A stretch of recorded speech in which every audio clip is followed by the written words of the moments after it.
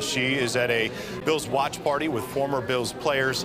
She's trying to get the reactions, a very different assignment that she and everyone else here tonight set out to do earlier this evening.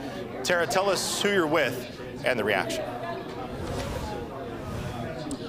Yeah, Dave, we were here to, celebrate and watch this game with the Bills Alumni Association, raising awareness for prostate cancer. I'm joined now by Marlon Kerner, who's a former Bills player.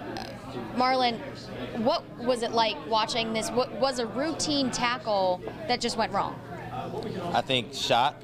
I mean, when you talk about it, I was sitting there talking to a former teammate of mine, Marlon Kerner, and we were just talking about how we've made tackles like that before, and you never think that this would be the result. I mean, you medically, I guess it could happen, and I know there's a term for it, but throughout my life and watching football for as old as I am now, we've never seen anything like this happen. So we're in unprecedented waters, something where if you're looking at it as a player, that's pretty shocking to see.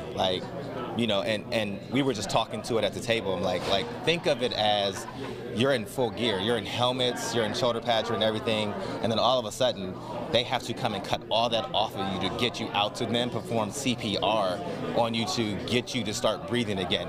I mean, that's pretty traumatic to see as a player. And so once I saw that and saw the expressions on their players' faces, immediately I knew, I was like, this game is over. There's no way you can go back and play a game. You can't focus on the game as a player.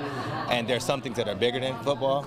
And this is one of those things where the health and safety of Damar Hamlin is more important than where this football sits. And I understand people are thinking about the big picture of what it looks like, who has the #1 seed. You know what? That can all be sorted out at another time. Right now, it's just thoughts and prayers for Damar Hamlin's safety. And I know that, you and other Bills legends are behind Damar 100%, as well as the Alumni Association. So, Marlon, we thank you so much. We'll be back with more continuing coverage right after this break.